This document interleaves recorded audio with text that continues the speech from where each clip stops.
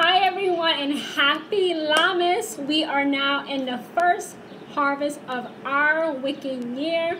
The second harvest is Mabon on September 21st. The third and last harvest is on October 31st, Samhain. Today is the slow beginning of autumn. You might start to notice the leaves starting to get colored, red, orange, brown, start to fall down. Lammas is the first day of the rest of our lives. It's really time for witches to buckle down and get themselves together. Get yourself all the way together. Lammas is the beginning of the first harvest. What do you want to bring into your life until we get to Samhain on October 31st? What do you really want? We also have a full moon on the 3rd. The goddess Hecate will be at the height of her power. That's the time to do any type of spell, ritual, curse, or hex that you feel needs to be done at that particular time. Lammas is all about change. Lammas is all about bringing in abundance, bringing in prosperity, bringing in what we really want in our lives. Anything. I'm talking about anything. This is a large Lammas is a very large Sabbath of ours. It's all about being thankful for the summer months that are about to slowly pass away. Now listen, it's hot here in New York City. It is boiling hot here. But it's not always going to be like this. Eventually, the air will become cooler. The nights will become longer.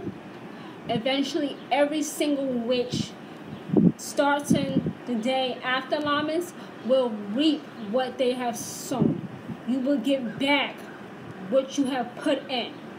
Every witch, listen to me, every single witch will get back what they have put in.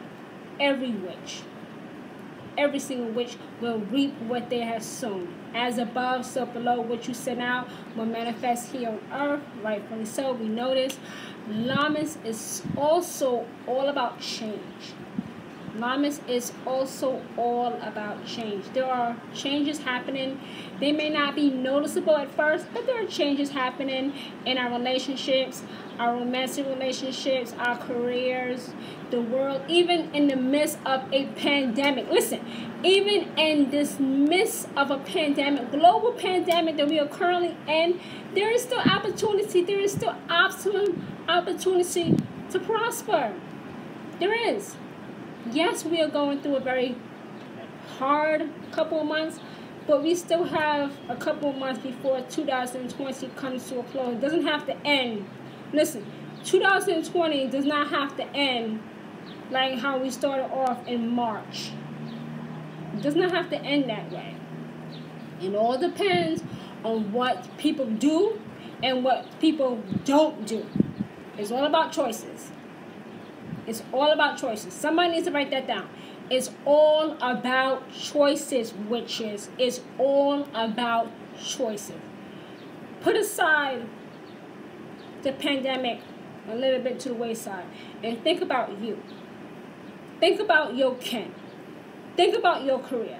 Think about your life in total. How do you want it to come to a completion on October 31st, Samhain, our new year? Think about it. There is still optimum opportunities out there for every witch who is willing to see past this global pandemic and see the opportunities to prosper, see the opportunities to have abundance, see opportunities to still have a magical filled life.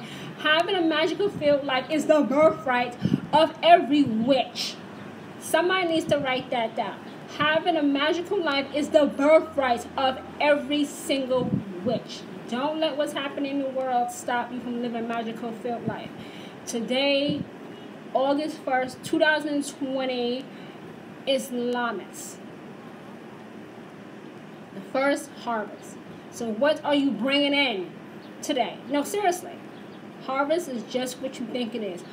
What are you bringing in? What are you bringing in? Are you bringing in baggage? Are you bringing in more opportunities to be fulfilled, to have happiness, to have love, to have money, to have beautiful clothes, to have a better car, to live in a better neighborhood? What are you bringing in today? Think about that for Lammas. Think about that. What are you harvesting? What are you harvesting? Think about that. It's important. So I want to wish all of you, on behalf of myself, High Priestess Austin Phoenix, on behalf of my coven of the Phoenix, a very prosperous Lammas.